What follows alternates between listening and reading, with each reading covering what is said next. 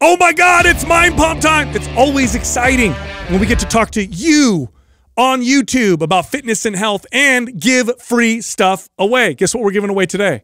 The foundational MAPS fitness program, MAPS Anabolic. Here's how you can get free access for life to MAPS Anabolic.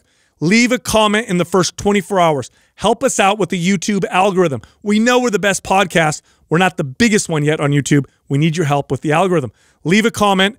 Subscribe to this channel, turn on your notifications, and if we pick your comment, you'll get notified that you won free access to MAPS Anabolic. One more thing before we get to the episode, we are having a sale. MAPS HIIT, that's high intensity interval training, and the No BS six-pack formula, this is a core and ab training program, are both 50% off. Go check those out. Head over to mapsfitnessproducts.com. Just use the code July Special with no space for that discount. All right, enjoy this podcast.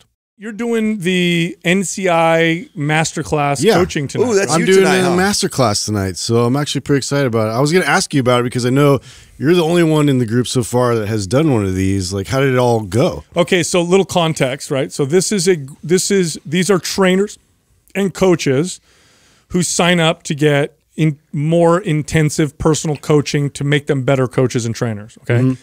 So Jason Phillips is the founder of NCI. It's a company that we work with that does these online coaching certification courses. Very, very good. So the only personal training type certification company that we actually aligned with or work with. Right. Because we like them a lot. Education-wise. Yes, we like what they do. So anyway, he heads it, and he asked us to do these courses once a week. So one of us will be on there once a week. And essentially what it is Jason asks me a bunch of questions, and I'll answer them and talk about, like, he would ask me questions about, like, what's the most important attribute of a successful personal trainer, right? Yeah. So I talked about, I've talked about this before on the show, effective communication. So I talk about why that's important. And so we go into all that. And then at the end, there's, I want to say there was about 60 trainers and coaches that were on there.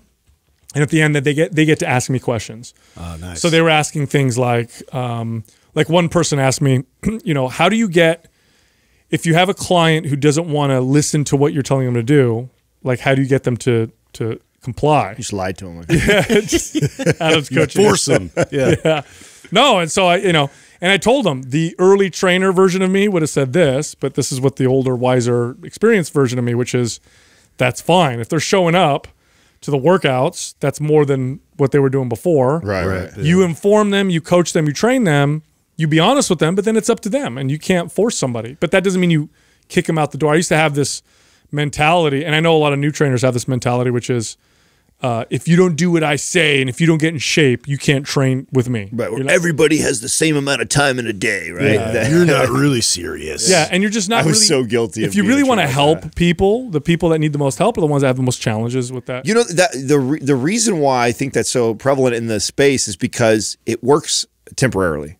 It's kind of like leading with fear, right? Like leaders and managers that do that. Like, if you don't do your job, you're going to get fired. Yeah. You get temporary buy-in. Yeah, you get temporary buy-in on that. And so I think there's this. I think the feedback loop that you get as a trainer is that, oh, I do this, and yeah, my client shows up and they bring the heat the next time. But what you don't realize is that you're not changing behaviors in them. You're not building a new lifestyle with them. You're not changing the relationship they have with exercise. They're not taking the ownership of it. They're just doing it based off of fear. Yeah, purely out of fear. It's just like, if there's no long-term success with it. Yeah, no. They drop off, or they become part of the statistic. The 85 to 90% of people who lose weight and then gain it back, which is, that's almost everybody. Well, I saw some of the subject that we're going to cover, and it did look pretty fun. Oh, you see it ahead of time? Yeah, I mean, I talked to him a little bit ahead of time. I just kind of wanted to get a heads up of, like, what I was going to cover, and, like, how to find your niche, and, like, some of those characteristic traits that make a good coach and things like that. So, yeah, it'll be exciting to kind of, see where the conversation leads and see what kind of questions I get from the trainers. My favorite part about all this is, and I haven't had a chance to go, I think I go next Wednesday is when I go. When Jason's been trying to get me and us to do this for some time now, and one, we're extremely busy. Two, we are so resistant to the mastermind-esque type of group that we didn't want anything like that. And I remember when he came to me, I'll never forget, because I drove here really, like, I was on the phone with him for like an hour. loved what he was doing. I think it was on a weekend or a day when I was supposed to not be here, and I called you guys. And, I'm in the studio still. I said, I'm going to come down. I want to talk to you guys. I remember. Yeah, and I came down here and said, listen to how Jason wants to do this, and tell me you guys don't love this idea. And the way he structured it is just, it's awesome, because my concern, my knock on these mastermind groups is you pay, tens of thousands of dollars to be involved in this quote unquote mastermind group. And most of them are just teaching you how to start your own mastermind group and do the same damn thing and plug. It's basically like a pyramid scheme type. Not a ton of value. Yeah, not a ton of value on learning how to build a business, and expensive. And this is $1,000 for a year. I mean, that's crazy. Like, so, and these people have access to one of us, Doug. Doug's going to be on there, Justin, you, Sal, myself, and Jason every single week, where they get to interact and ask business questions. And then they have a private forum where they could interact with each other and us, and then also start to set up. So what I foresee happening is the initial kind of conversations we all have for the first month or two. And then after they kind of get to know what everybody tends to. Oh, yeah. The questions will probably get more specific yes, to each person. That's what I think is going to happen. And then I think that's where the tremendous value will come out. Because I think a lot of people don't even know what each one of us kind of specialize in within the business, because we don't always talk about that. And people know our personalities from the show, but who does what in the business. And I think as they start to learn that, it'll start to drive better questions to ask each one of us. And so I'm really excited about it. And I love the idea of being able to provide that much value for that lower price. I mean, I would charge more for a 1-hour phone call by myself, just by itself, right? Yep. So more than $150. And I mean, I was charging more than that for a 1-hour session. So the fact that these people have access every week to one of us, in addition to Jason, in addition to the private forum and all of the coaching tools that he has, I love it. I think it's tremendous value. Yeah, trainers and coaches will always have a special place for us. So that's what we did. That's what we did for decades. That's what we still are. I mean, if you ask me, what I am at my core, that's still, what I am. We just do it. We do it now through a different medium. And I've said this so many times that I really believe this. Like the people that have, well, generally speaking, the answers to the health problems that we're facing, which are monumental. I don't want to make light of this. Like the obesity and all of the umbrella issues that come, because that's an umbrella term, right? All the issues that come under it, diabetes and Alzheimer's, and there was a statistic you just talked about how type 2 diabetes is exploding among children, which is crazy. I remember when I first got certified back in 1997, they called type 2 diabetes adult onset diabetes because kids didn't get it. That's in 1997. Today, so many kids are getting it now. Well, first of all, kids started getting it like crazy, so they changed the name. Well, and you say getting it, so people think like you catch it like it's a disease. No, you develop it through poor lifestyle. That's why I think it's important you clarify that. Modeled to them. Because if you don't understand that, you go like, oh, that's so weird. Like it was a disease that only adults caught just 2 decades ago, but now kids are so unhealthy that they changed the name of adult onset diabetes to type 2 diabetes, and it's exploding. And so what does this all mean? All these problems are extremely expensive. And for the society, they destroy innovation. Of course, quality of life is terrible. I mean, there's all these downstream effects. So this is a big problem. The solution to that problem isn't found in any industry except for the fitness and health industry. Okay, we're the only ones that actually have the real. I'm not saying the whole fitness and health industry, because I think a big chunk of it contributed to that problem. But if you want the answers, that's where you're going to find it. And then if we really narrow it down, who in the fitness and health industry has the answers? Who really will make the real impact? Who can actually solve this real world? It's coaches and trainers. So they're the ones on the front lines. It's an extremely rewarding job. It's extremely rewarding career, but it is also a challenging career to build and do successfully. So I think it's very important to learn how to do it from people who've done it before, because I know a lot of people who were very passionate about helping people. they just couldn't stick it out because it's, well, and that's what we see. And that's why we're so passionate about doing whatever we can to show up to gyms or to talk to coaches and trainers as much as possible to see if, you know, if they haven't heard ways that they can better optimize their business and take on their business in a way where they're going to be able to monetize it and be able to keep it going. Because I think a lot of times, you know, we get so passionate about helping people, but lose sight of how to keep that sustainably going and get revenue out of it. Now, have you guys seen stuff that's coming like AI wise and tech wise that's like entering our space that's really starting to change the game? I asked this question. I was reading an article on, I think this company, I think it's I want to say it's Tractable was the name. Oh, I've seen the Gym Pass one. Have you seen that? Where you could basically this is cool. Yeah, you get I forget the name of it, but basically you have like this Gym Pass that you pay a monthly subscription fee and you can go into like a Golds, or you could go into like a UFC gym, or you it covers like so many days. A bunch of different types of gyms. Brilliant. So it's like the Gold Pass for California with the ski resorts. Oh, okay. So but now how do they do that? Because UFC is not affiliated with Golds. Well, they obviously pay them. Yeah, exactly. They pay them a percentage or something. A percentage, and I'm sure. I don't think it's unlimited. I don't think you can get the Gym Pass and then go work out at the same UFC gym all the time. I think there's a certain amount of visits, if I'm not mistaken. But nonetheless, it's very smart, very brilliant. Interesting. I'm sure that's going to take off more, is my point. I think it's a brilliant idea. It just probably that needs more awareness so they can get more people using it, and, you know, gyms see value in it. Yeah. Now you said something. What did you say? I was just talking about this. It has nothing to do with fitness, but it's what made me, because it was like I think it was Tractable. This company Tractable, and it got a $1 billion valuation, and they were taking on $50 or $60 million or something.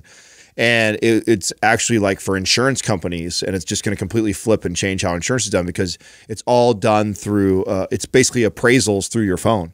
So we can walk around the car and it'll see the damage that's done to a car, and it'll easily calculate, like, based off the car model, this, like that, give you. So yeah, it's going to, you know, appraisals and adjusters that come out for cars. Like, that's a big process, right? If you get in a car accident, the insurance company sends out an adjuster comes out, gives their appraisal on what it'll be. It's like a whole process to do that. And this app makes you do that it does it all virtually and instantaneously give you that. So brilliant. And I was just thinking, like, man, you know, I'm seeing this stuff all the time come out in the space, and I feel like the fitness space is always so behind to come out with tech to support what we're doing. Yeah, the thing that I could see that might potentially have a huge impact would be something that, because now they have those continual glucose monitors, right? So you put it on, and it measures your glucose response kind of in real time. So you know how you respond to certain foods and stuff. I would love to see something like that measures metabolism in real time, measures glucose in real time, inflammatory markers in real time.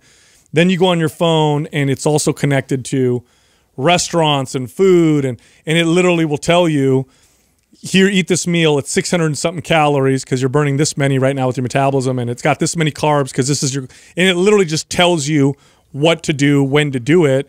Now, I don't think that's a long-term solution, but I could see a lot of people doing that and getting incredible results. I think coaching in real time. I think we are not too far off from being able to sit down and eat, and as you're eating the food, your iPhone watch is like the macros are filling up. So you can look. So like, let's say you'll be able to each bite.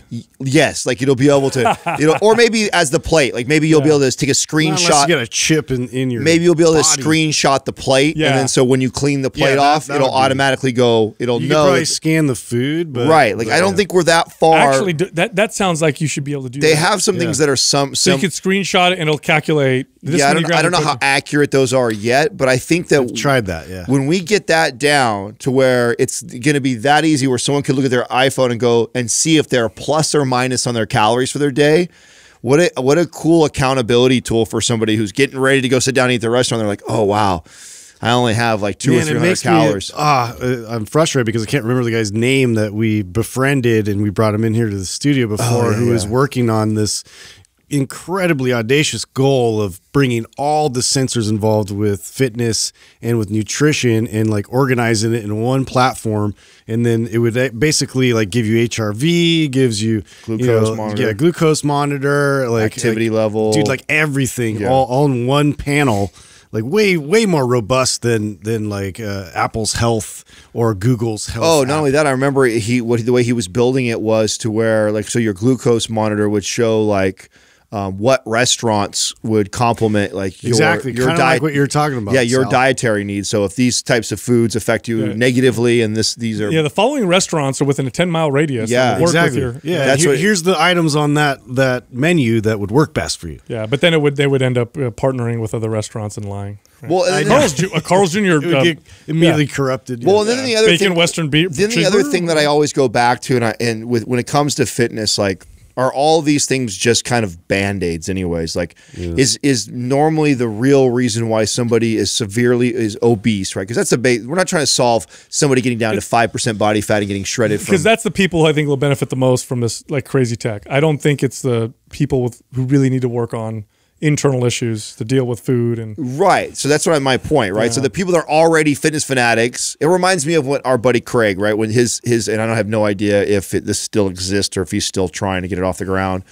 But his programming thing that was like, it was supposed to progressively overload and supposed to figure the math out for you. So you just show up to the gym and these exercises, and it's like, it's so nuanced and so much data you had to input to figure out to get this back. It's like you have to be a fitness fanatic to even use this tool, and it's like you're not really solving the obesity issue that's out there and helping those people. There's the real market. Yeah, I remember meeting this lady when we were doing our live events, and she was saying that she was going through like this school for therapy, but also wanted to be a trainer at the same time and like combine both those practices. And I was That'd be great. This is brilliant. I was like, I wonder if there's going to be a new certification eventually, that will combine both of those, different institutions together, because that's what we're always talking about is human behavior is the biggest they issue. might. The problem is when you're talking about therapies, there's so many like barriers. There's a lot of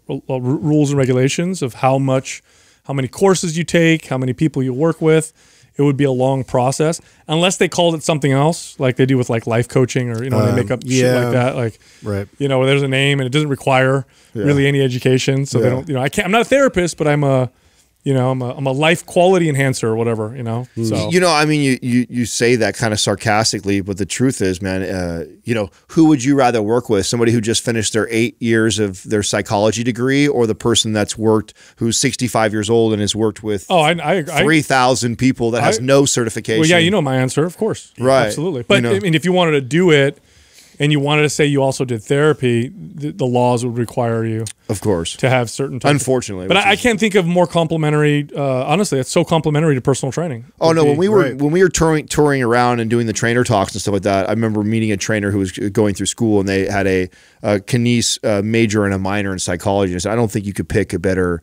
Maybe it would be the other way around. Yeah. A major in psychology, minor in kines or something would be even better, possibly, right? Because I think you even need more of the psychology. I mean, looking back now, as far as like my career as a trainer, I thought the X's and O's, I thought all the certifications and the education around kines and stuff would be the answer to being a great trainer. And it plays a significant role, don't get me wrong. Yeah. But I think that the psychology aspect and behavioral sciences played a much larger impact on the real success. Because the problem isn't that we don't have access to information. You're right. It's there, you know, and I really do feel like there needs to be this intervention of understanding your own behaviors and how this is affecting everything. This is it's a complex problem, Yeah. and I think one of the things that contributed to it was the development of suburbs and freeways, and if you live in more modern developments, I'd say since the 1950s, which is a lot of America, maybe even before that. You live where there's houses, and if you want to get anywhere, you have to drive. You don't walk anywhere. If you look at, by the way, if you look at the health of people that live in cities where it's not conducive to own a car, you see healthier people. Why? They just move more. Like it doesn't make sense to own and drive a car if you live in a metropolitan city where there's no parking, there's all kinds of. So what do? You walk, or you take the subway, or but you have to walk to all these places. That's one. Two. Activity needs to be a cultural phenomenon. Like if you go in certain Asian countries and you wake up early in the morning, they have these parks, and you see all these people out there practicing Tai Chi or stretching or exercising. Nobody told them to do that. It's a cultural thing. It's like, this is just kind of what we do every day.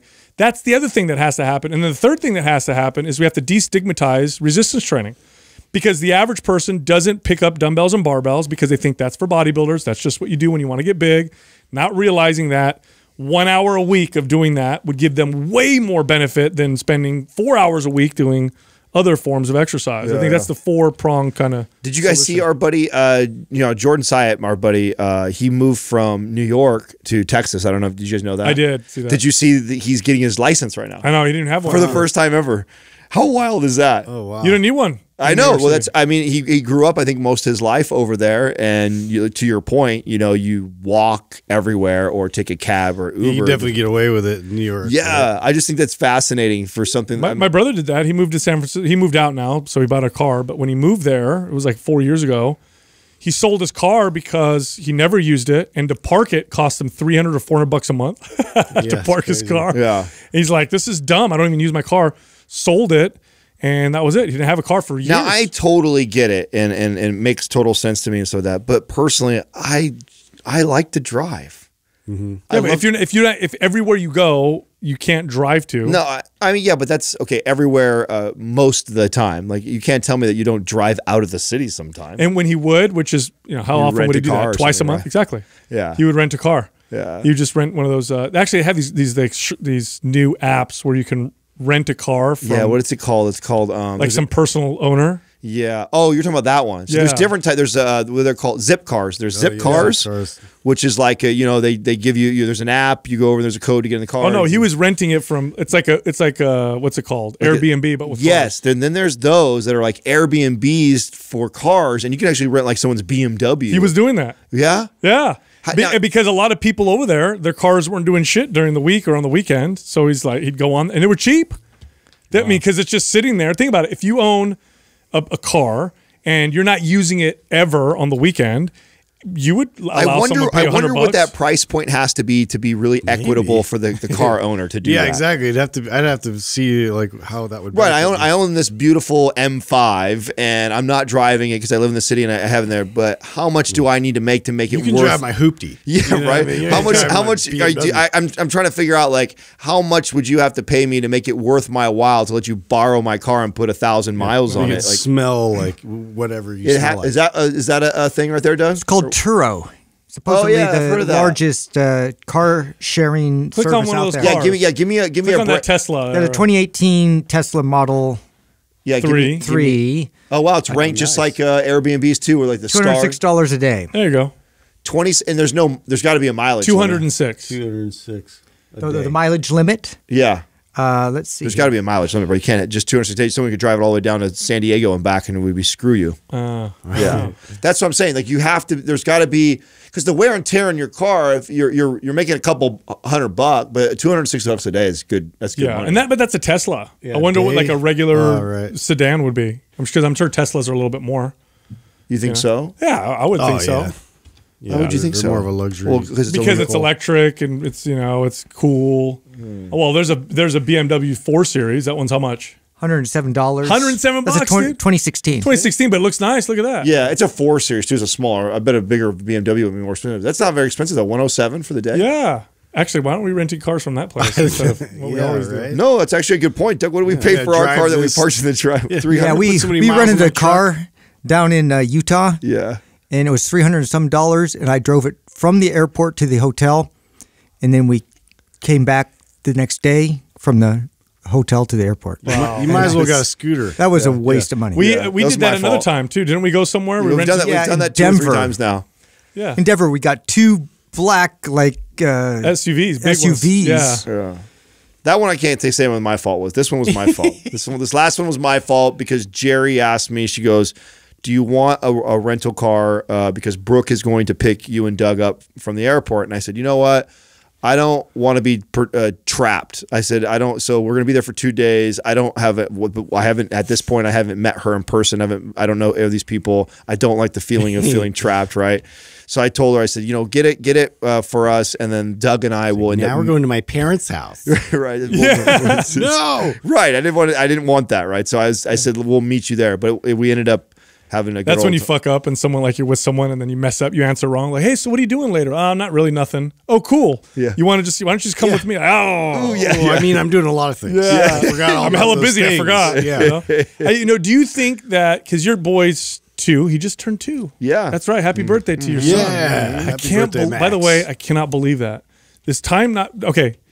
Now that it's- you have a it's flying, kid, man. do you experience this now? Yeah, well, it hits hyperdrive after 1. Yeah. So like I really do feel like the first 6 months it couldn't go fast enough. Like I was like, please God, get this kid to a place where he can sit up, right? Like I just remember thinking, I mean the first let me back up. The first month, amazing, right? Like just eating it up. You got this new human that you created, and it's a little version of you, and all he does is sleep on your chest. And so I gobbled all that. That's when you were talking shit, by the way. that Right, first right, month. right. Oh, it's easy, guys. I don't got know what totally got everybody's this. talking Adam and about. I, Justin and I are looking at each other like, okay. Yeah. Well, he didn't cry for like the first week or two, you know. Which looking back now, I realized, well, he was a preemie for 4 weeks. thought he was still in the he womb. still thought he You're was all in the hopped womb, up on so- adrenaline too, you know. You're like, Yeah, high. right. I was Yeah. all in a high and everything like that. It's my first boy and everything like that. So yeah, I was eating it up for like the first month, just amazing.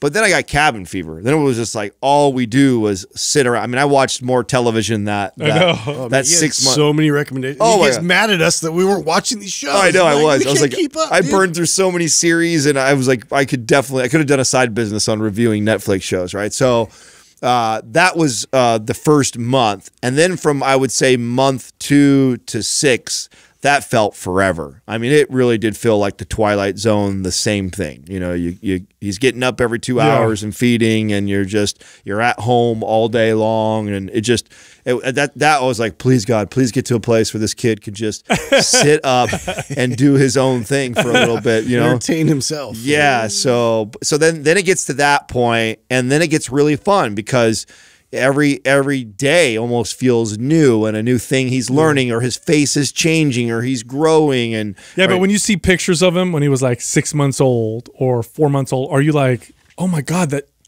was so fast? Like I felt like a long time ago, but it happened so fast. it does feel that way, but I'm so into his age right now that I don't like, oh, I missed that. Like there's like I'm getting you see old pictures like later. Yeah, That's gone. Yeah, I mean everything that he that I liked that he was doing when because you know a lot of people say this too, like, oh, enjoy. Oh, by the way, did I tell you guys this? Because when we talk about, I talk about like wanting to have this bond with Max forever, and like the prevailing thing that everybody says to me is just like enjoy it while it lasts. You know, like I got this lady wrote me like the sweetest DM and said, hey, I listen to every episode and I love what you guys are doing, and I just want you to know you just keep doing what you're doing because my husband and my son, he's 25 years old and they've been inseparable since birth, and he sounds just like you, the way you guys are together. Oh, that's and nice. They're the best of friends. That's and nice. many of the family members are jealous of their relationship because they're so bonded and so tight. So I think she even said, fuck everybody who tells you that enjoy it while it lasts, because you can create that for yourself. You can build that relationship. So anyways, yeah, I hope that continues, right? We have that kind of bond right now where all the good stuff that I had in the first early months, I'm still getting that right now. Yeah, So that's great. knock That's on crazy that wood. he's 2. But I was going to say, because he's 2, my youngest is 8 months. So do you think, so your son's going to be 16 in 14 years. My son will be in about 15 years. Do you think that they'll be, by that point, driving their own cars? Or do you think by that point, it's going to be a total waste of time to get a license because you're going to get on an app and a car's going to drive itself to them and drive them off? I mean, we've talked about this before. I mean, right? think about it, that's like 15 years from now. So it could theoretically. A lot can happen even, Well, I think before 5 to 10 years. the autonomous cars happen, I do think companies like Uber are going to figure out the, annual fee to have access to Uber all the time, meaning that So you pay a fee and it's unlimited access? That's right. So that's already been they've already kind of mathematically figured it out that they can, and supposedly it's feasible already to make it cheaper to have this access. It could be hundreds of dollars a month. It would be cheaper than paying for a car payment, insurance, and gas. That's what I'm saying. So I think they've done the math on what is the lower average of a car payment and insurance for the average person. That's a game changer. What does it cost? And would it be feasible if all those same people had a annual membership to Uber, which basically gives them their card, and they can go and use as many rides whenever they want and do whatever with that, and it would be a win for both parties. That's brilliant. So I think that before autonomous cars happen, Sure. and that is most likely going to be in I by think our. that's longer than we think. I think it's the autonomous cars are what I'm saying. That's 'cause Autonomous cars. that's So do 'cause I. Because laws and- regulations Yeah. in government, and do we see how everything's getting so crazy, like dysfunctional? Just what they're trying to sift through right now is insane. And to try and introduce like innovation, I think we got to clean up a lot of shit. Well, start innovating again. Look how long it's taking to move to the electric car direction. I mean, gas should be kind of obsolete with cars when you think about it. I mean, the amount of power that Tesla can generate, how efficient it really is. We really should convert all that way, but it's still not cost effective to the point where people buy electric cars instead of gas. Yeah, so it's gonna. So I do think before we see autonomous cars, I agree with you, Justin. I think that's further out, but I do think what that sounds pretty reasonable. Yeah, but 15 years is a decent amount of time. Now the challenge is going to be, how do we have autonomous cars on the road with people driving cars? That's going to be the challenge. What that's going to look like. But 15 years. Bro, a lot can change in 15 years. Think about like 15 years ago. Think of who's going to be our president and who's going to be, the person at the helm that's going to lead all that. I'm pretty sure that's when The Rock will be the president by yeah, for sure. The Rock, huh? No, that's when the aliens. I bank on it. I'm telling you right now, The Rock. I'm going to call that is in the next. The Rock. Yes, he's hinted at it in the next decade and a half. But by that time, I think he'll. Can we just drop the whole celebrity? I know, dude. Thing with our government. It's a popularity contest. It is, so and it's always been. And back in the days, it used to be who had the most money to be able to get out there and campaign and manipulate the most amount of people with the power of the internet and social media. And you already why can't it be a problem solver like an Elon Musk kind of guy, or a girl that's they're not out there like making real changes? They're not liked enough. We don't want smart people, dude. It's stupid. We want likable, people that divide everybody, I think is what we want. I swear it's more and more looking like the movie Idiocracy. You guys have to see the movie. It's 100% Idiocracy. I know you still haven't seen that. No, we're is that new? de-evolving. This guy's like frozen cryogenically or whatever. He wakes up and he's way in the future, and he's a regular like average dude, right? But what ended up happening while he was being frozen was that dumb people had way more kids than smart people. So over time, everybody got really stupid. Them, yeah. What? And is this a new movie or is it? No, it's old. But Mike Judd was he the one that did it? I think so. I think the guy that did Beavis and Butthead. Yeah, so he comes out and he's a regular guy when he went down but when he comes out, now he's brilliant. He's genius. And the president of the U.S. is this pro wrestler. Yeah. And everybody they're drinks. all sponsored. Everybody's sponsored by like all these companies. What was it called? Brando or I don't know. It was this drink that's like it's got electrolytes, and they feed the plants it, and they can't figure out why their crops are dying. Everything's dying. But he's a pro wrestler president. I'm like, oh, we're so close, dude. You know what? We're so close to that. I gotta rewatch that. What you just said reminds me of something, and I think we shared this years ago when we went to I took you guys to the SmackDown thing with Craig at I surprised you with the tickets to the wrestling. Oh yeah, right. Oh my god, I forgot about that. Right. That's the only thing I remember about it. Who was that? It was Craig. Yeah, it was Craig. He dropped blasted us. Beefer in that. Oh, yeah. Sorry about that. No, but the thing that what you just reminded me of with the president being a wrestler and being sponsored by everything like that. You remember how wild it was to I hadn't been to one of those events since I was like a really little kid. And it's evolved a lot. I mean, they found so many ways to monetize it. I know. Yeah. That it became this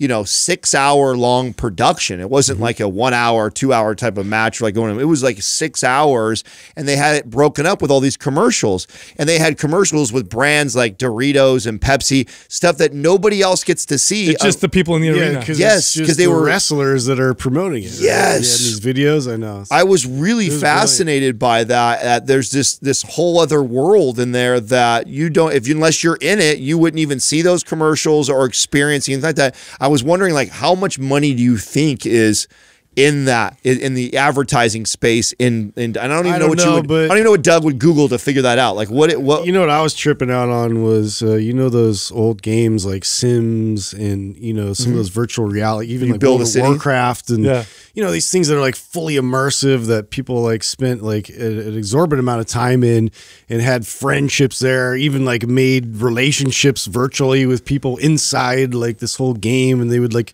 change themselves completely and like be this like dragon with this huge penis and like all this, like, really random crazy stuff, right? Yeah. And I'm like, this like literally looks like what's happening in the real world now. Yeah. Like literally like that same like mentality and concept. It's just weird, like leaped from the virtual into reality. Well, I think Player One did such a good job of depicting this. Yeah, I mean, I do think that we're this close to something very similar to that, where virtual. I mean, isn't that I always forget the name. Roblox, is that the name? Yeah, is that how I say it? Roblox is the thing that your kids are all to. Now aren't they doing virtual? Yeah, basically fake concerts. There's games within games inside it, and they're all but they're holding like massive concerts virtually. But you go on Roblox to watch it. Yeah, you probably. I think if this is how it works, I think you get your Roblox character, which an avatar you build, right? So your character attends these concerts and gets to mingle with all the other people that attended it, and you have to pay to get into it, right? So, I mean, I did maybe Doug's away from the computer right now, but I'm curious to who's done. I know there's some artists that have done it already. I think Travis Scott did it. And I think they made millions and millions of dollars doing this, like virtually. Throwing a concert in Roblox. Yes, I'm gonna look it up. I'm gonna look it up right now. Yeah, back to what you were saying though about this major celebrity being president. It'll be a YouTube star or something like that. A TikTok star. That'll be that's it. It's one of the Paul brothers. Yes. It's gonna happen, dude. It's gonna be one of these TikTok stars or whatever. It's gonna be like, I'm gonna be president. I'm gonna fix everything. No, you're not. Yeah, we need to go to. I'm going to go to Mars. Yeah, that's happening, dude. Get me on that fucking rocket. Yeah, dude. I'm out of here. Hey, so speaking of whatever, Adam, are you going to miss us because we're going to Hawaii and you're not? He has a vacation. On November 13th and 14th, Lil Nas X dazzled the world with a virtual concert experience performed entirely within Roblox. Not only was it a first of its kind achievement for both Lil Nas X and Roblox, but it attracted more than 30 million visits to his show-stopping spectacle. But was he still lap dancing Satan? I don't know. Yeah, but that's the important thing. Yeah, that's the important what I'm more interested in is how much people pay to get in, because it attracted 30 million people. That's true, huh? Roblox is for kids, and they had lap dancing. It's a over strange Satan choice. Guy. Strange choice. Yeah, good job. Now guys. back to your Hawaii thing. Yeah. So because we're going and you're not. Are you going to miss us? Yeah, I'm going to miss you guys. I always do when we're not here for a while. If we don't see each other, we'll send you lots of pictures and stuff from the pool. I want to see Justin all tanned and abbed up. That's what I'm actually. I'm Sal's gonna bring his banana hammock. So I'll bring you one too. I'll get to see. Now, are you guys? Actually, so I'm trying to think. Have we done like a tropical week vacation together? We haven't done like a Cabo, Mexico, or anything like that together. No, we have one planned in a couple of years, right? Maybe. Yeah. Right? So we haven't. So I don't. How are all of you guys? I've done it with Justin before. Justin and I have been on trips like this before. Yeah, we're good vacation buddies. I'm funny like with the way I am with vacation, right? So I'm not the most fun to be with, and just being like normal. You mean he's like a homebody.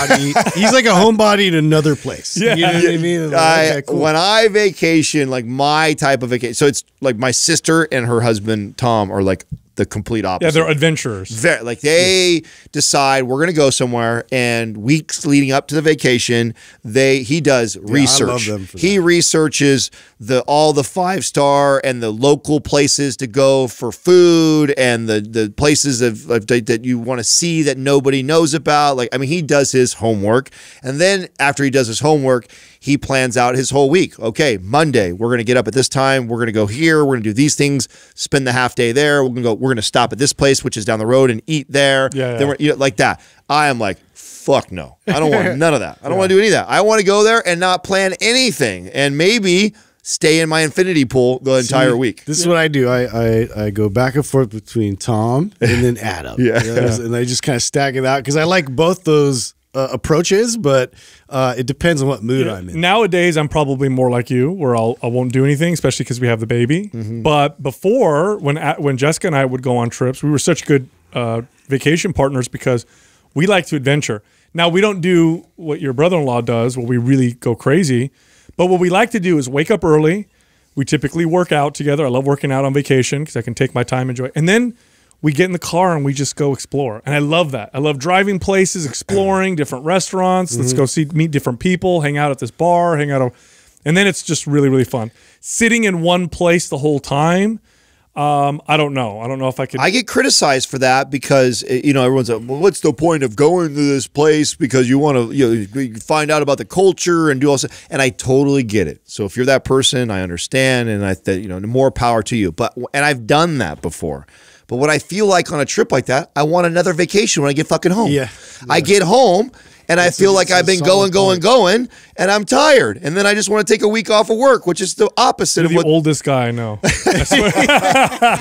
Right? Like I want to go on a vacation and I want to be pampered. I want to relax. I want to enjoy. I want to eat. I want to sleep. I want to.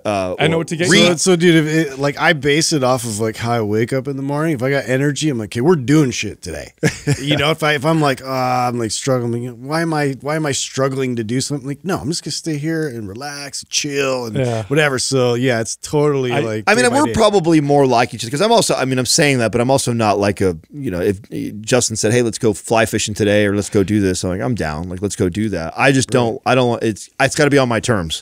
Like, it can't be planned. It can't be planned ahead because I don't know how I'm going to feel. I don't know if Tuesday night I'm going to have drank until 11, 12 o'clock at night partying, right? And then hungover feeling in the morning. And then you asked, that was the day we're supposed to go on the 7-mile hike up a mountain. I know what to get you for your 40th now. I'm going to get you a nice spa treatment package. All day, you go there, massage, facial. Hey, I wouldn't hate on that. I wouldn't just relax. I wouldn't hate on that for sure. That's totally something. I know. No, I do like, and more so as I've gotten older, like that type of stuff. I probably would have scoffed at in my 20s, a massage or a spa. No, I like to either party really hard or go out and check things out. And then relaxing is third. But like I said, now that we have a baby, we're probably going to relax. Now, speaking of partying and you guys going out to Hawaii, you need to make sure. I just saw Jerry ordered, I don't know if it was specifically for you guys, another 100 pack. That's for us, the Z-Biotics. Woo, yeah, well, it's in the back still, so you knuckleheads better not forget it, or else you're going to regret it. No, I know this guy will be drinking pretty much every day. Oh yeah. So, and I'm going to be hanging out with him, so I'm going to have to influence you. Oh yeah.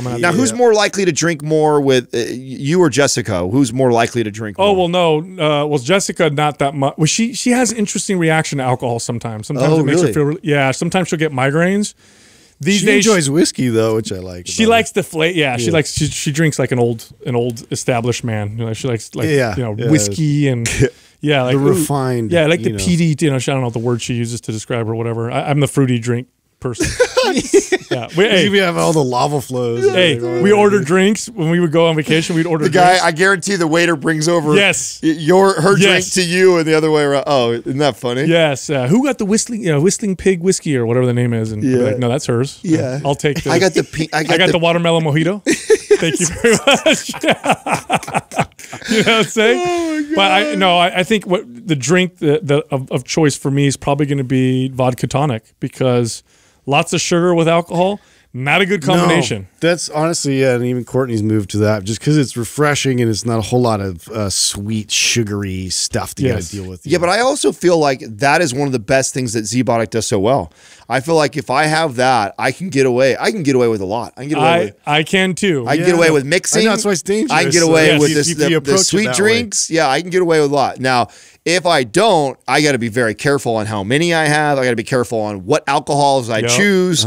But the Z-Biotic, I swear I can get away with way more shit. Well, I can too, which makes it a little dangerous. Because then I tend to push it a little bit. So. Yeah, no, I'm pretty. Katrina, on the other hand, she'll drink every day. Like she loves going out with Justin and your Courtney. Girl's got 4 livers. Yeah, it's funny because like I'm not gonna drink, and then like Katrina will be like, oh, let's have a drink, you guys. I'm like, yeah, great idea. Yeah, I'm just glad it's your idea, not mine. Yeah, I tease her so much about it that she hides it every once in a while when she does it. Like so, like she'll have like there's been times where like we're doing stuff in the house. Maybe I went upstairs. I just got home from work, and a lot of times I shower as soon as I get home, and she's with the baby and stuff, and I come down and I see that she's got looks like a Diet Coke on the counter, and I grab it and I just sip it, and it's got Like, alcohol. what the hell? It's fucking Tuesday. What are you doing? She's like, relax. My day's ending right now. I wanted to have one. I've been good all week, and this. I'm like, listen, look at you, dude. I'm more of an edible person. That's what I'll do. I'll do more of the cannabis edibles, I think. Oh, that'll put me down. Yeah, those dude. are nice too. Yeah, that puts- No, that's I chill, enjoy bro. that. Yeah, if you're at the pool and you have a nice, even edible. Edibles tend to, unless it's the right one, and it has to be the right one, and it's always hit and miss for me. Well, maybe because you take too much, dude. I've seen you. You got to find your You go brand. You heavy. got to find your dose. they can It's make gotta me be perfect. sleepy. Well, yeah, if you take 70 milligrams, That's what I gotta take to feel it. How many these you got days. in there? No, that's not true. Hey. I mean, I've been off of smoking that much that I'm super lightweight right That's now. good. Yeah, like because I took that whole month off, and then even since then I've intermittently been smoking, and so I have to be careful because it doesn't take. That was very my much. favorite thing. That was my favorite story of you. Is like, I don't know. People send us shit all the time. We get this little bottle of it's liquid something, and it's got cannabis in it. Oh, yeah. And this is literally what Adam does. He drinks the whole thing, and then he hands it to me, and he goes, "How much is in So this?" it tastes good. Yeah, like, he drank the whole thing. So how much is in Well, it? I And then I look at it, and I'm like, I did the math. I'm like, 10 milligrams. There's this many servings. I'm like, bro, you just had 75 milligrams of THC. Well, I you better remember- call a About to go on a ride. ride. I remember when the guy, the rep who brought it to us, I forgot the brand of the company that this was, so I should shout him out. But Yeah, thanks for drugging my friend. well, maybe I shouldn't for this reason, right? Because I remember he brought them to me, and he was like, oh, these are really mild, and and I'm like, oh, okay, like thinking that it was no big deal. And of course, that's like stoner. I guess I have a stoner for look to people me, who so dab. maybe Yeah. like from one stoner to another, like, these are light, bro. Yeah, what I'm saying? No right. big deal. So and I think of one Basically like can, a I'm thinking like, who Sprite. who's gonna drink a fourth of a can? You know what I'm saying? Like, who's gonna open a can of a soda and drink 1/4 of it and then put it back? So I'm just assuming whoever created this drink would make a good dose for the whole can, not a can that you would want to break up in sevenths. You know what I'm Yeah. saying? That makes no sense to me. So I just drank it, and then later on found out that it had that. Maybe that's why. many Maybe that's why it milligrams. didn't take off. Yeah. Oh, you mean I'm only supposed to take sips out of a soda? Yeah, that's Nobody does that. Yeah, who does that? Hey, real quick, I hope you're enjoying this podcast. Head over to mindpumpfree.com and check out some of the free guides that we've made for our listeners. So we have guides on improving your squat, improving your mobility, developing your arms, getting a better core, burning body fat. We have guides for personal trainers and much more. They're all totally free. Mindpumpfree.com. Head over there. All right, enjoy the rest of this podcast. Our first caller is Audrey from Pennsylvania. Hey, Audrey, how can we help you? Hi, guys. So first of all, thank you for everything that you do. It's an honor to be talking with you. So basically, I'm normally a very active person, and I had emergency surgery back in September for appendicitis, and everything seemed to go well with that. But during my recovery, there seemed to be some type of nerve damage that had been done, perhaps through the surgery or perhaps through working with my sports doctor. So what ended up happening is I had extreme 10 out of 10 pain most of the time for several months up until about April, when I was able to finally do things again. What I did was I started with MAPS Anabolic in pre-phase to get back into my lifting. And then I worked through MAPS Anabolic backwards from phase 3 to phase 1. So my question is, I'd like to get back some functional strength and my athleticism again.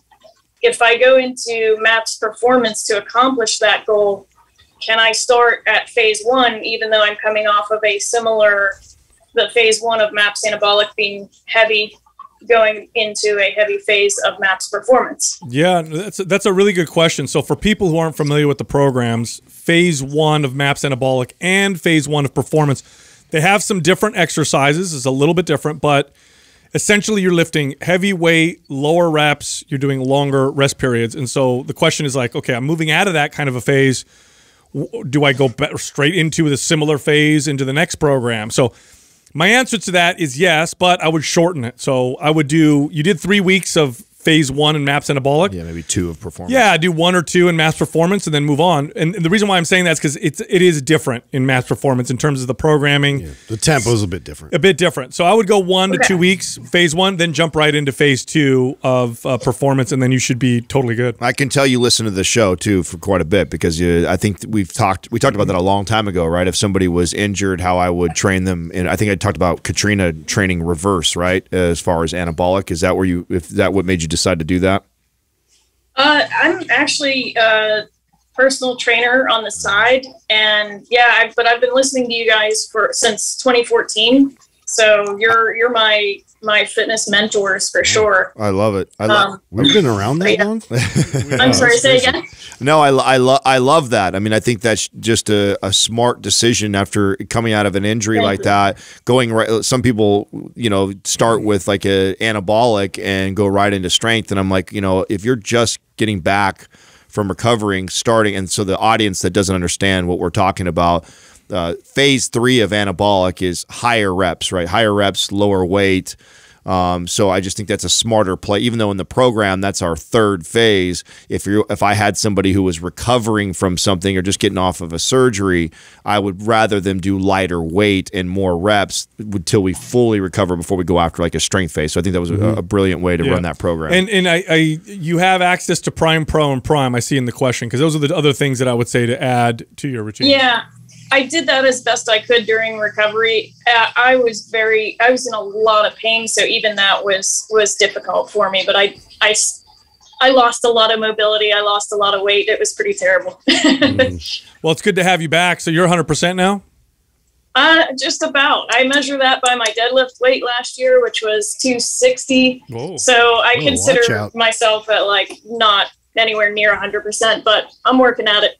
Cool. Well, yeah, no, do what we said. I go one week or 2 weeks in phase 1 of performance, and then keep moving. Those mobility sessions and performance, those mobility workouts are going to be really, really valuable. Gosh. Yeah, those are awesome. All right, cool. Thank you for calling in. Thank you guys very much. Have a good day. No problem. Yeah, that's cool. It's cool to have a question from someone who's got some experience and kind of understand. Because the goal always was to create these programs, have people follow them, and then kind of learn their body and adjust them to their individual needs. Well, that's great that we have a podcast to explain it, even further. And I think that's why it's important that like you're able to do both, because we did have to write those kind of generally, but I love the way that she was able to, create that to be more specific to her needs. I talked about this right after Katrina's pregnancy. So, and I got a lot of questions around, why did you tell her to go to phase 3 in reverse? And it's not that she couldn't have started in anabolic phase 1. I mean, I could have had her do that and then just told her, hey, back off the intensity and don't try and max load anything and take it easy. But it was it was easier for me to say, hey, just run the program in reverse. So because what I'm looking at is I know that it's going to be 10 weeks or so before she even gets to really heavy lifting, and she'll be lifting lighter weight for more reps, which is less risk when I have somebody who's, in her case, just coming back from recovering from pregnancy, or in this case, somebody recovering from injury. I think it's just a smarter strategy. And that's, again, like to your point, this is how we always created these programs. It's not a one size fits all. It's, you take the core principles from them. It doesn't mean you can't modify and change. Our next caller is Brian from New Hampshire. What's up, Brian? How can we help you? Hey, how's it going, guys? First of all, just want to say thanks for all the content you put out. You guys are awesome. Just nice to get that unbiased viewpoint, and just you guys are willing to change your minds about anything. That's great. So I know some people do a little bit of background. I think that would help with my question, help you guys answer it. So I retired from pro hockey about 1.5 years ago in March 2020. And I've always been into like mobility. I do like the Kelly Starrett stuff. Nice. Pavel Satsline, just for like injury prevention my whole career. Been weightlifting since I was 10. I've been training for hypertrophy for the last like 4 months, just to kind of get a new fitness goal, as opposed to like always doing performance stuff my whole life. So recently I got the job I work at now. It's this company, we make stretch suits, call it State and Liberty but I'm trying to film a promo video where I'm doing a side split wearing one of the suits. I was wondering if like you guys think that those are conflicting goals. Like if I'm squatting twice a week, is that going to like hinder my progress if I'm trying to do side splits? No, it's not. There's a common misconception that strength training reduces flexibility. It actually improves functional flexibility. Now, the key is to practice your splits.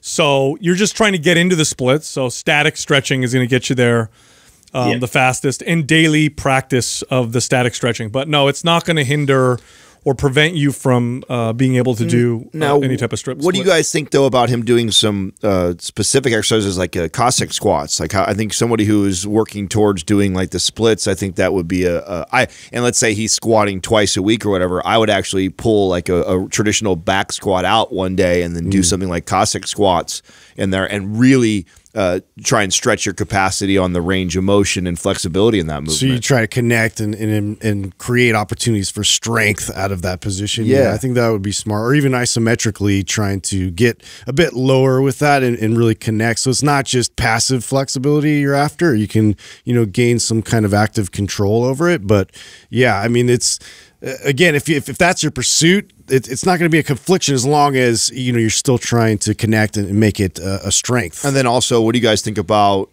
him starting and ending the workout with that? Right. So if my goal is to get to this splits, I do my priming and mobility work and warm up to try and get to that place as close as I can. I do my strength training routine, and then even at the end of the routine, I do it again. I work on that again. And I would do lots of static stretching at the end of the workout. I mean, if you're so when you do this, when you're doing this whatever, this photo, this performance, you're just going to sit in the side splits, right? Yeah. Yeah, so static stretching is going to get you there the fastest because you don't need to be able to move or get out of it very quickly.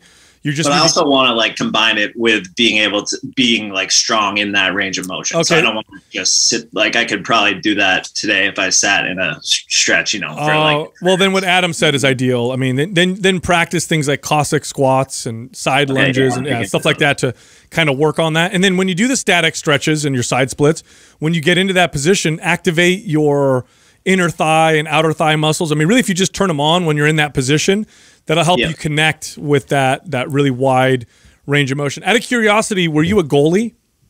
No, I wasn't. Okay. I was a center. Yeah. Okay. Only reason why I'm asking is I know goalies have like tremendous flexibility in hockey. Yeah. So what's this in your question about having a flat ass? We have to address this. No, it was a girlfriend kind of like 6 months after I retired kind of made a comment about it, and I was like, it just kind of hit home. I was like, and I was back in the squat rack the next day. That one cuts deep. Yeah, that's awesome. Yeah, but do that. And you know what? Do you have Maps Prime Pro, Brian? I do not, no. Okay, there's great stuff in Maps Prime Pro that'll help you develop more connection to greater ranges of motion. So we'll send that over to you. Okay, awesome. Yeah, I really appreciate it. No problem, man. Thanks for calling in. Yeah, thanks for having me on, guys. His girlfriend's mean, huh? My girl will tell me too if I'm mean. So don't you want like honest feedback? Yeah, but do you say that to would you ever say that to your girl? Like, oh, you lost your ass. Yeah, we're pretty. You would? Oh yeah, no, Katrina and I are pretty. I wouldn't say it like honest. directly like that, but I would definitely hint. Right. I don't know if I'd be like, hey, honey, you're losing your ass. Depends on the relationship. Right? Yeah, no, she's. I mean, one of the things I love about her is that she loves that about me is that I have no filter and have a really hard time. Keep it real. Yeah, bullshitting. So if she asks me, I'm going to tell her the answer. Our buddy Jordan Syatt is working on this right now. Have you guys? I don't know how often you guys click over on glute gains. No, on splits. Splits. Yeah, he's on. I should probably look more into exactly what the reason behind it or whatever. But I saw him post maybe I don't know. I want to say 3 weeks ago or so that he showed a video of like how far he could get right now, which was terrible. And then he's showing his progress. So maybe also check into that, So I don't know, George, if you are, or this is what's the name? I feel like one of us needs to do it. Brian. It's Adam. So Brian, why don't you check out our buddy Jordan Syatt? I think it's Syatt Fitness is what his handle is, and Jordan's a pretty smart trainer himself, and I think he's actually working on that. So maybe follow along his journey. Yeah, the splits were cool for a second. Then remember Van Damme? He would like bust them out. Dude, I never got that. Like that's his flex, you know? Yeah. Like, oh, hey, I could go on a countertop like this. Yeah. And like, yeah, but how hard do you kick, bro? Well, I think the flex on that was that he could do that and he was buff, right? Yeah. I don't think he would have been. Yeah, he's in handsome. good shape and handsome. Yeah, and he could also going do a 360 round kick with the. We'd have to get a girl's opinion on that. Like, does that do something for you? I don't know. I think anything he did at that time would have done something Just for him. whoosh. Yeah. Yep. Check me out. Our next caller is George from North Carolina. Hey, what's up, George? How can we help you? Hey, guys. Well, thank you for allowing me to ask a question. Very grateful here and love you guys' show. Been listening for a long time now. Thank you. Nice. I just wanted to go ahead and ask. This question is actually on behalf of my wife.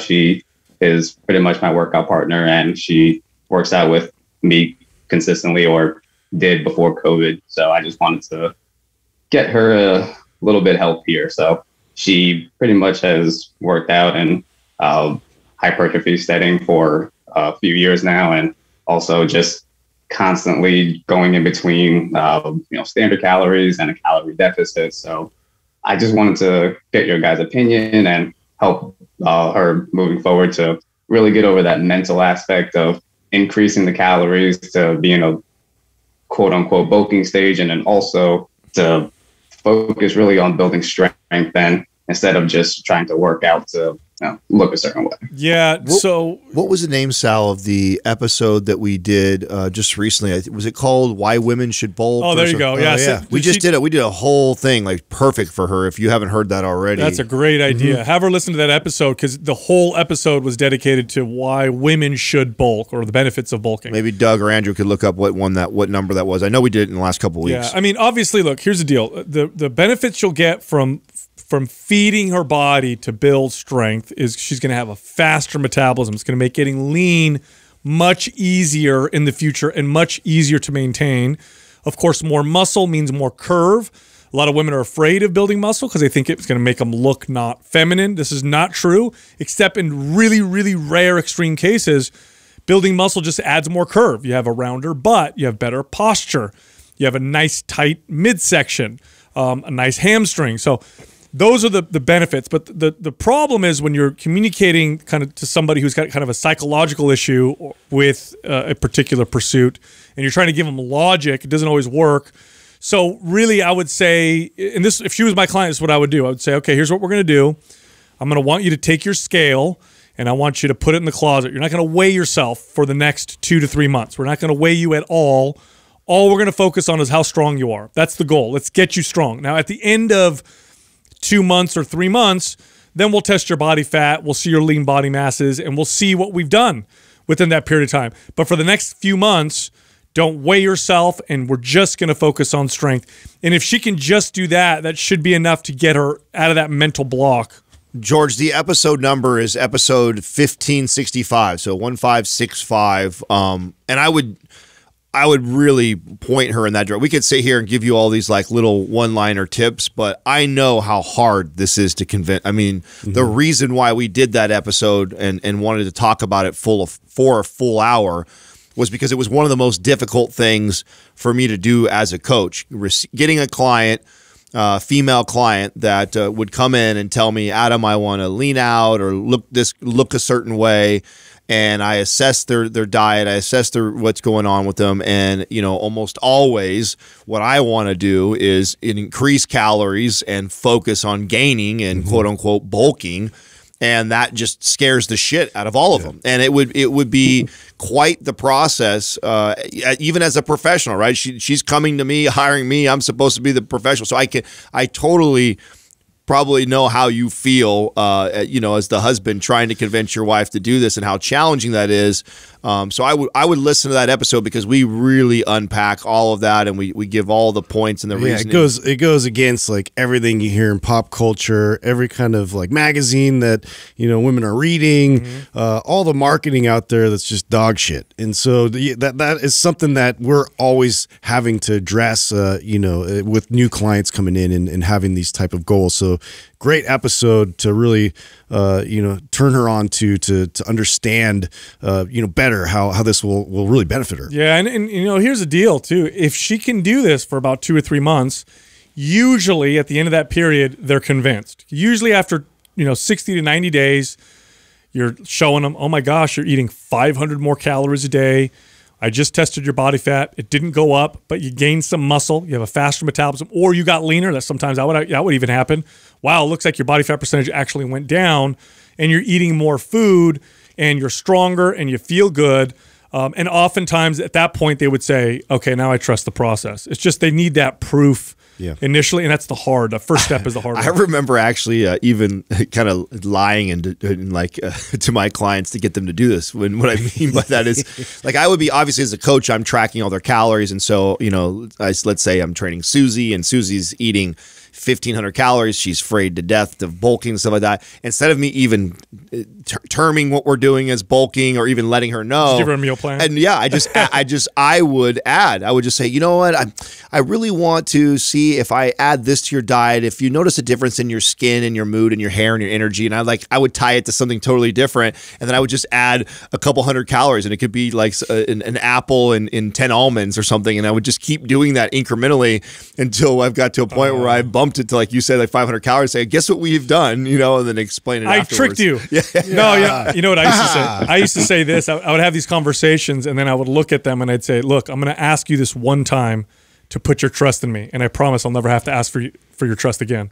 And that sometimes would work, because I think at that point the person just wants to give up and give control to someone else to some extent, and that would work sometimes. But I feel tough. you, George. This is a hard one. Yeah, this is tough being the husband. You know your wife the best, right? Whatever method that is going to work. Hey, look, if she starts doing this, you cannot compliment her enough. Okay, you got to encourage what's going on. So she starts to eat more. She starts to lift. Oh my God, honey, you look incredible. Wow, look at your butt. My God, you feel so tight.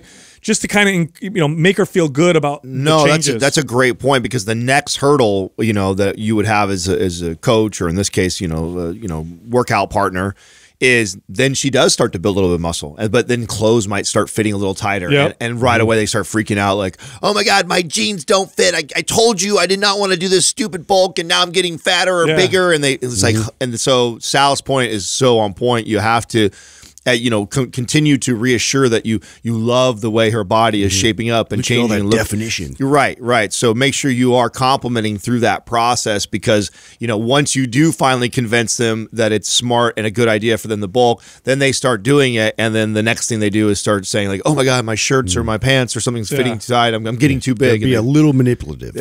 That's all. A little. Great advice, guys. And yeah, I definitely did listen to that episode. I pointed her towards that one as soon as it came out, because I just knew how beneficial and how it made me think about things differently. I was a trainer in a big box gym for a year before COVID happened, and I just realized that most of the women clients that I had, they were listening to me over listening to any of their other family members. So that was my main reason for reaching out to you guys, is to get an answer from an outside source, because being the husband, I can only do so much before she tells me to go away. That's true. What's your wife's name? Kirsty. Kirsty or Kirsty? Kirsty. All right, Kirsty, this is Sal from Mind Pump. I know you know who I am. You listen to my podcast. I want you to bulk. Do a slow bulk for about 2 or 3 months. Focus on strength. Don't weigh yourself anymore. Trust me, it's going to work. Watch what happens at the end. Awesome. Thank you, guys. Is there any specific program that I should point her to? I have Anabolic. I was thinking maybe that would be a good one. That's perfect. That's ideal. That's the one. Do that. Okay. Awesome. Thank you very much, guys. I appreciate you. Thanks, George. Boy, that's a hard one, I tell you. Oh, that's a hard one as a trainer and a coach. I mean, that was let alone your husband. Yeah, that's. I mean, it took me over 3 years before I could even get a hold of Katrina's diet and training. Even with all my experience, her knowing me, seeing everything that I'd done in fitness, I didn't even touch that area, because it's just tough when you're the family, when you're inside that. What's the saying, Doug? Hard to be a prophet in your own. In your own country? Yeah. Is that what it is? Yeah. Yeah, that's a tough one.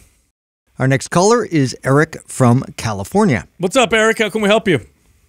Hey, what's going on, guys? How you guys doing? Good. Where in California are you? I'm actually in San Rafael, in North Bay. Oh, not far from us at all. Yeah. Yeah. How can we help you, All buddy? right, so, love the content, guys. I really do appreciate you guys having me on the show. So to give a little background, I played collegiate golf from 2015 to 2019. And I was going through a lot of personal issues back then, which made me turn to food and alcohol to kind of fill the void. I went into freshman year at 5'7", 150 to 200 pounds by the end of my sophomore year. Woo. We had a trainer and we did strength training workouts with the team, but I kind of just ate so much and drank so much that I just gained a bunch of body fat. And I wasn't really going through the workouts with intensity either. I was just kind of going through the movements so that I didn't get kicked off the team. I was able to get past my personal issues and really started to get into resistance training by the end of my junior year. And my buddy Gavin Bean actually turned me on to you guys, and I was able to get down to a healthy 158. Lately, I've been training more for aesthetics, doing more of a push-pull leg split 5 to 6 days a week for no more than an hour a day. I don't do any other specific cardio other than walking, and I roughly get around 10,000 steps a day. And currently on a bulk, eating around 2,800 to 3,000 calories a day. So for my main question, now that I've gotten down to a body that I'm happy with, I'm just focusing on getting stronger. And although I'm definitely improving in my lifts, it's not necessarily translating to more distance on the golf course. If anything, I'm hitting the ball shorter now compared to when I was fat and had little to no muscle. So what are some specific exercises or mobility movements that I can do to gain more distance on the golf course? Yeah, That's very common, by the way. Yeah, great question. So here's the deal, okay? I'm probably stronger than most golfers.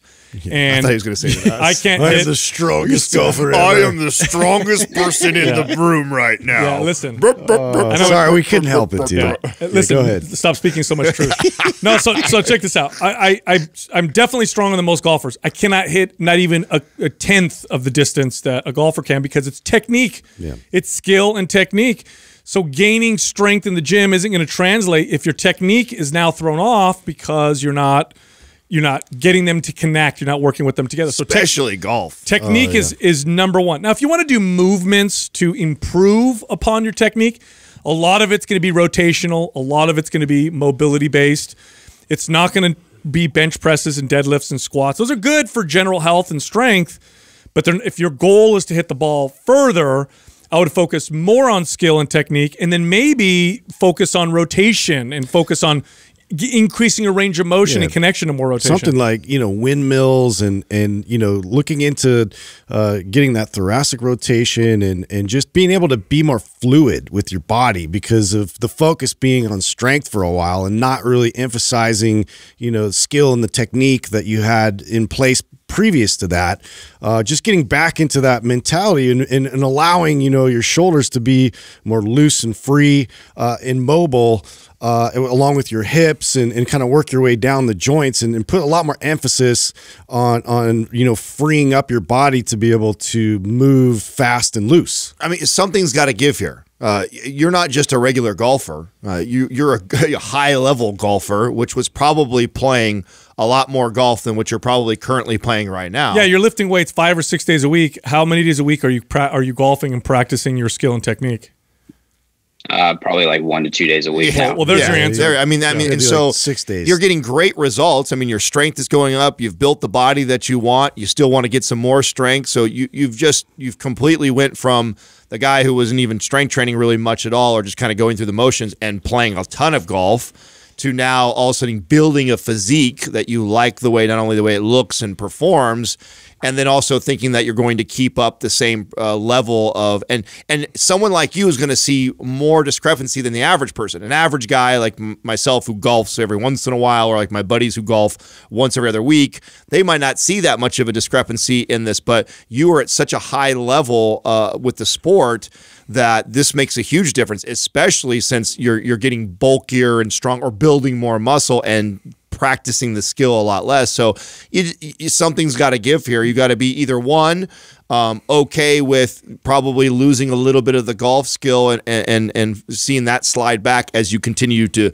build strength and to get stronger and to look better, or you go, man, I'm going to scale back a little bit of this strength training, and I'm going to introduce more skill training back into golf, or more days of golf every week, and then so I can improve that. But to be clear, the resistance training is not why you're losing your distance. Right. It sounds like that. It's the lack of practice of golf. Okay, so it's not the strength training. It's because you're golfing once or twice a week. Now, if you want to really do well with golf, then I would flip that. I'd go resistance training once or twice a week and golf every single day, and then watch what happens.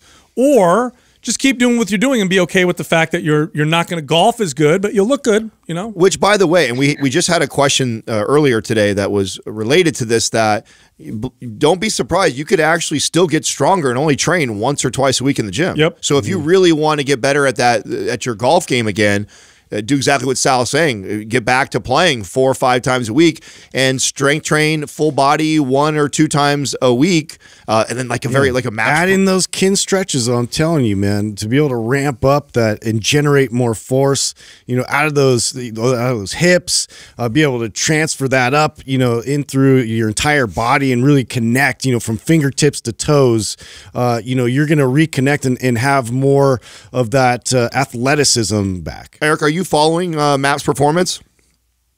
No, I'm not. That's the program you got to do. Yeah, that's the routine. So Doug will send that over to you. So Doug will send MAPS Performance over to you. Appreciate that, guys. That's the foundation. But again, I would mold it and shape it more specific for you. Since the mobility exercises are general, like the guys are saying, I would do more rotational type things that are going to translate over into golf for my mobility stuff. I would also scale back on the amount of days based off of if I want to see more progress in golf, or I would leave it the way it is if I care more about building strength and muscle. How many days a week were you golfing when you were competing in golf in college?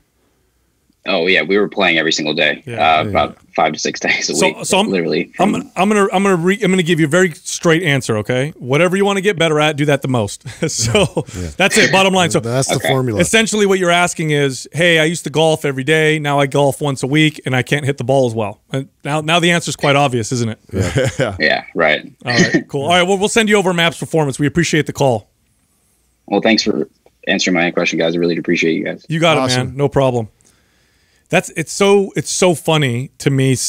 I get it because people, they want to do 2 things at one time and they don't connect the 2. But if you were at a high level doing something 5 days a week, you move it down to 1 day a week, are you going to see a decrease in your performance, especially if you're at a high level? Of course. Yeah. Of course you are. You reduced your practice. It's the number one thing we get.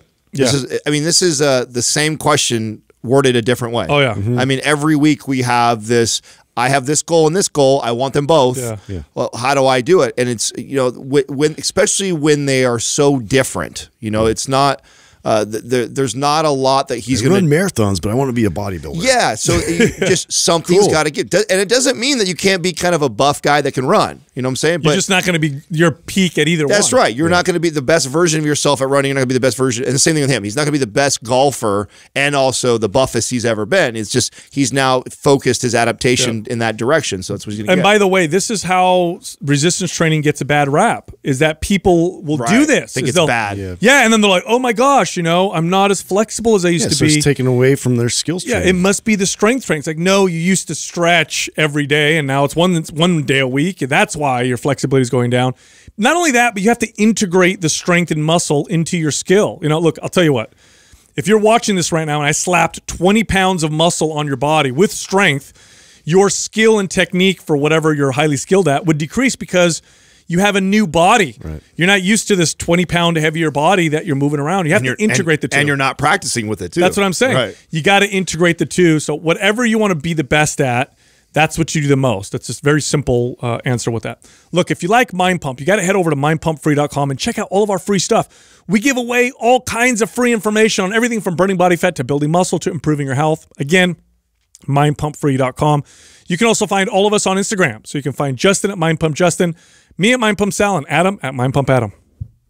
An important part of development, if you want somebody to be able to do transfer, okay, so if you want someone to do the same thing over and over and over again, then okay, like you can have them train by doing the same thing over and over and over again.